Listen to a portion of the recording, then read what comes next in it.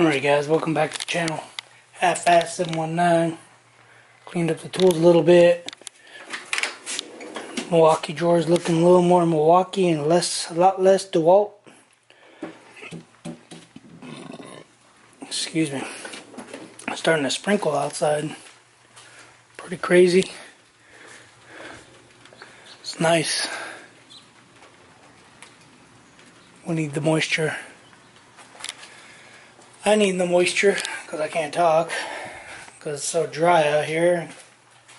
My throat's all janked up. Anyway, so I guess we'll start off with setting a tripod up, if I can figure out how to do that. And I'll go ahead and take the wheel off. Taking the wheels off. And yeah. Try out my brother's 3/8. Let's try out the 3/8 drive Milwaukee. I'm actually gonna just keep using the same battery that I've been using forever. And I'm gonna grab me an adapter. Oh, that's nice. Milwaukee. I don't have to worry about the stupid detent pen, even though I'm still looking for this stupid detent. And I'm in the light, but whatever.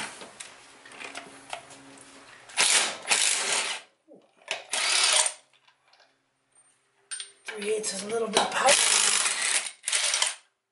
A little more power. Ooh, a lot of more power. They weren't that tight, I don't think, to begin with. Oh. I gotta put air in this tire.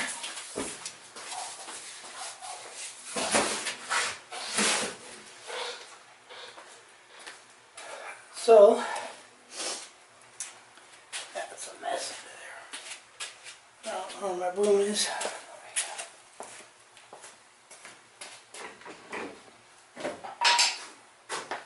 So like I said, I'm first going to start with the ball joints. I'll take everything apart.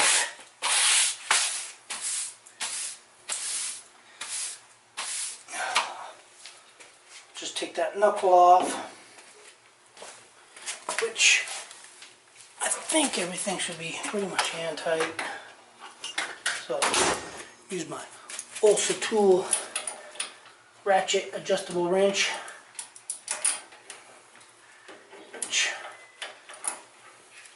I think it's kind of worn out, but whatever. It is what it are, or what it is. Okay.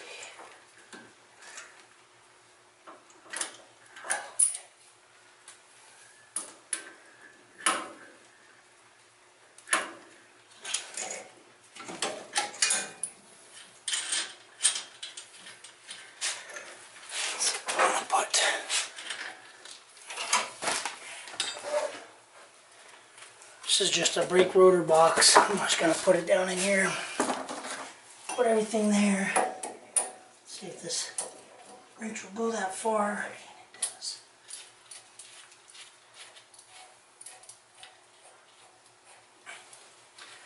Let's see if I can't. Oh, I gotta take the caliper off. I'm just going to show you guys do the one side. You guys don't need to see all this junk.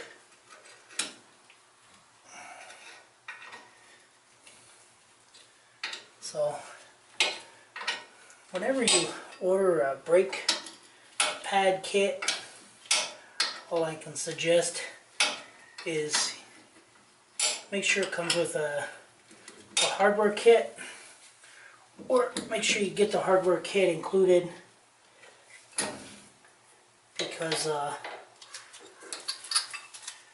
don't know, I think it's just better, easier on everybody. So, yeah, they're the right pads.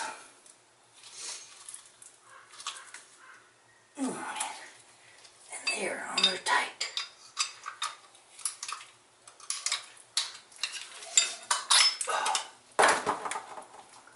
So let me get something to hang it.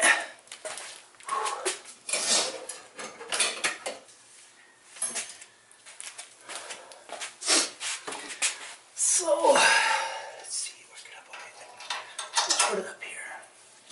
And put this up here. Nothing too crazy. I have to get that out.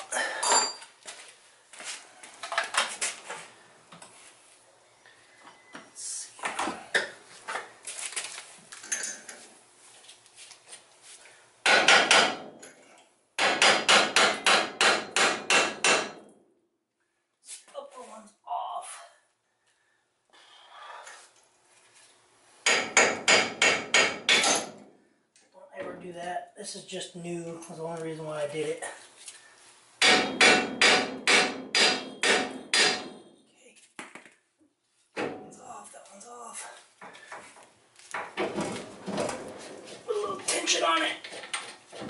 Oh, wait. Oh, jeez. Oh my gosh. Okay. So that's trash.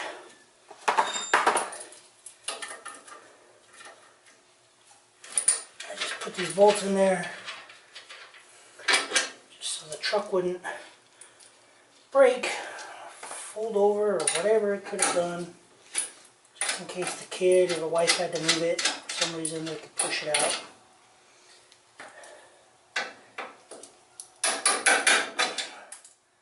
Okay, there's that. There's the brass knuckles, wood. Green wood. Oh man. Whew. I'm already tired. Just clean the garage.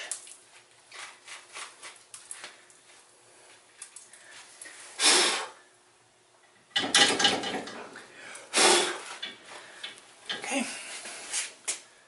Grab a new one. Hardware. Whoa, put it in just like this. Get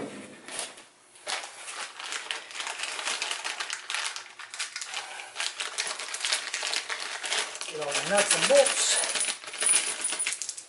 and washers. Zerk fitting. And like I always say, make sure you guys. It's a washer for that. Okay.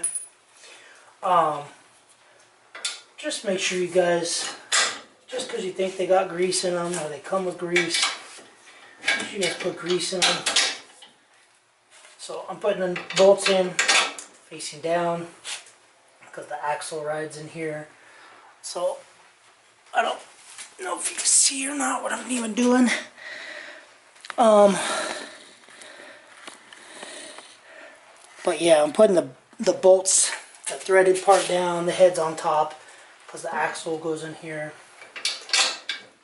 Take the nuts, put them on. I'm just going to run them with an impact. A wrench with an impact. Zipper down. Let's see what size they are.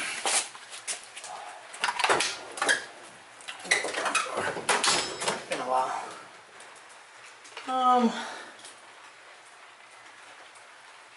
19, 18 is perfect.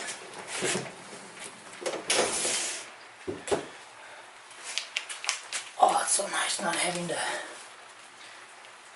push a detent pin. Thank you, my brother. Hopefully from the same mother.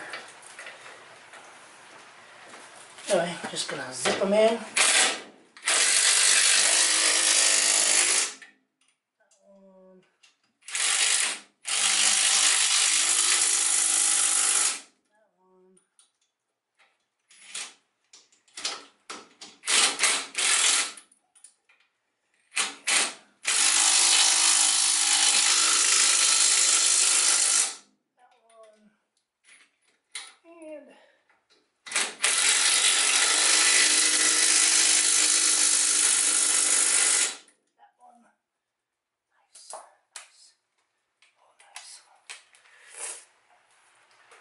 toggle green's a little worn out, but I don't care.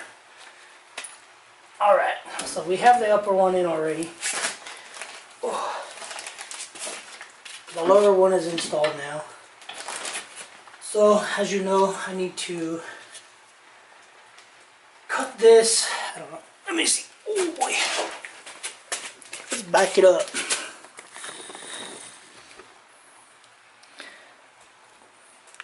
So, let's go in here. So, as you can see, the top of the shock. So, I gotta cut this out and then build a hoop up here. So I'm going to take the shock out. All I have is just a bolt in there. And let's use that electric ratchet that my brother gave me. Yeah. 'Cause brothers are sometimes cool. 14, which means it's probably 9/16.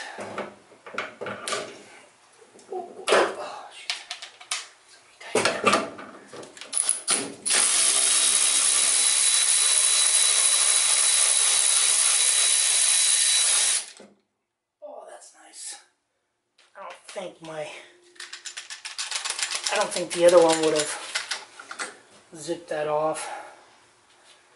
So, push it down. Compress the shock. Save this. Shook for ladder.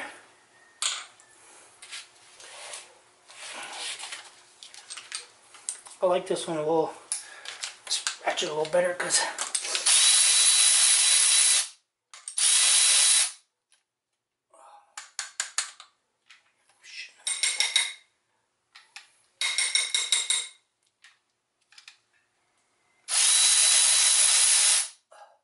I like this ratchet because this ratchet it actually is a little bit bumped out instead of the other one where it's recessed in there. So, here's shock out. So, what I'm going to do is I'm going to cut that, and then I'll probably cut them both, take the other side apart, change the ball joints on the other side, cut them both out, and then yeah, next video will be the brakes. But let me do all this. Let me finish it and then show you guys what I've done. I'll be back. Alright, people. I had a little nightmare. So what I ended up doing is I cut this piece, a little bump stop that was right there. I cut that off so I can get that much more travel. I cut this. That was there. Cut that off. I took a piece of that, I think it's 2x4 square tubing, and I cut it at 2 inches, and then I cut it at 2 inches, cut it in half and half. So, and then what I did was welded it in here, dropped it down about 3/8 of an inch, welded it in there, stuck the shock in there, and it wouldn't fit.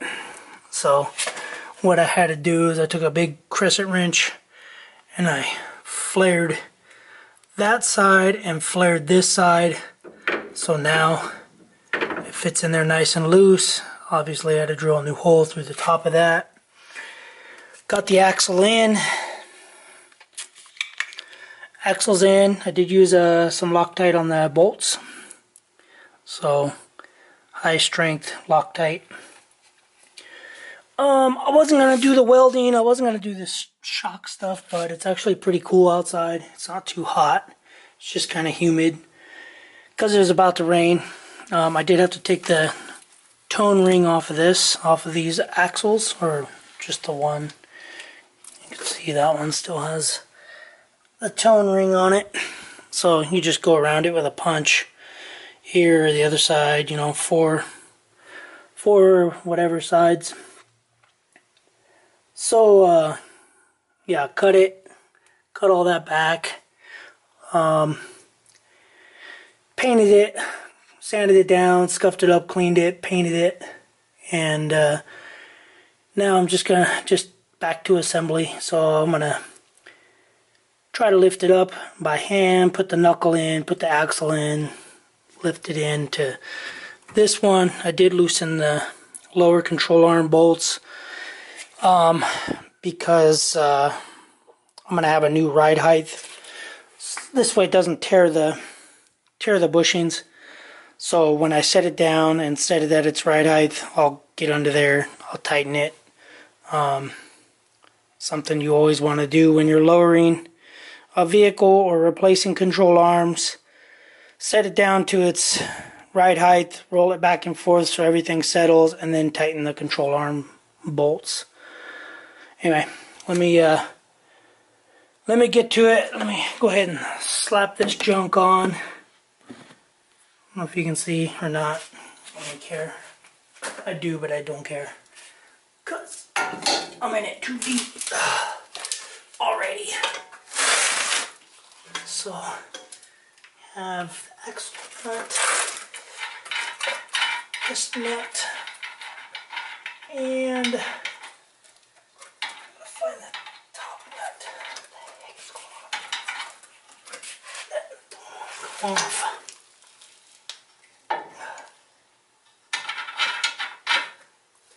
Okay, that nut, this nut, that nut, here, nut, there, nut, everywhere, nut. Okay, obviously it only goes on one way. So what I'm going to do is something, I don't know what I'm going to do. Out of the way. Oh, wait.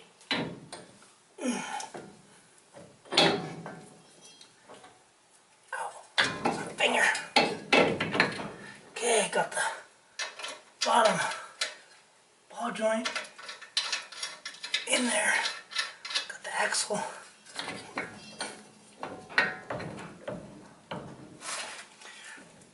Pretty much in there, which you guys probably can't see. So now I gotta try to lift it up.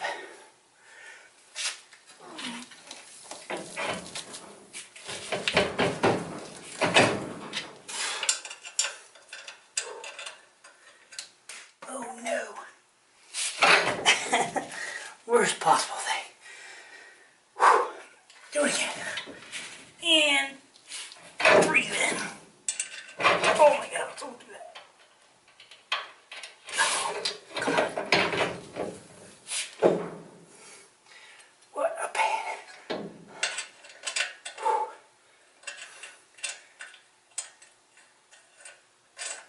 Okay. Alright. Just like that. Pretty much everything's in. The axle nut on. This lower ball joint tight.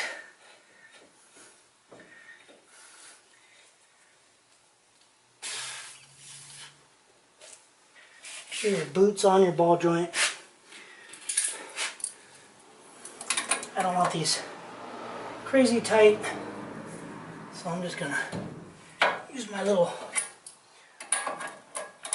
bolsa tools to find the hole for the cotter pin, which is pretty much right there. Same thing for this upper one. Sorry guys, I'm out of breath.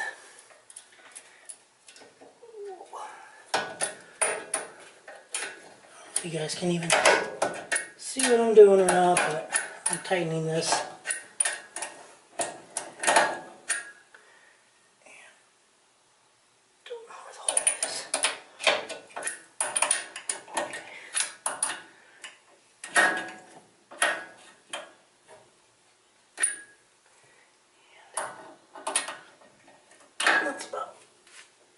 tight as I can get that. Ooh. It's nice and new.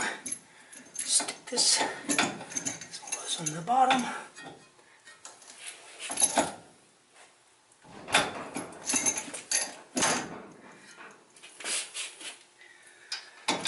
Anyway, you guys get the gist, the digest of it. So I'm not sure if this ball joint's the right one, because it seems like that cotter pin's gonna be. Show you real quick. Seems like that cotter pin hole can be a tad high, but whatever, is what it is. So, like I said, axle's in, axle's tightened over there. Then I'll bring the shook down, and I have to find some bolts for it. But in the meantime, I'll just use the bolt that I had. Then I'll tighten everything up. I still have to do the sway bar in link. But I'm gonna go over there and do all this crap to it, to the other side, and got to do the ball joints on the other side. Then maybe tomorrow or later I will put the brakes on. So basically the next video, so I'll probably go inside, eat something, come outside, put the brakes on, brake rotors, pads, yada bee boo doo ba, and yeah, pretty much go from there. So it's not too bad. The hardest part is now that I know that I need to flare that, I can weld it, flare it. Doesn't look too bad. All painted and everything. So I welded the top side there, and then I welded the bottom side. This way it'll have rigidity. And it doesn't need that much. Oh my gosh, my legs. So anyway, that's it for that. That should give me a lot more clearance. Right here, it does, this right here does hit that. But it hits that, and it also hits the sway bar bracket. So those are my man-made bump stops. Anyway, I'm going to get to the other side. I'm going to get it, weld it, do the same stupid crap, make a mess, and yeah. I'll be back tomorrow's video. You guys can watch me do the brakes, because you don't want to watch me do all this, because it's a nightmare. Alright guys, thanks for watching. Subscribe, comment below. Let me know if you want me to show you something, tell you something, do something, tool review. You guys let me know. Thanks for subscribing, comment, do what you guys keep on doing. Alright guys, later.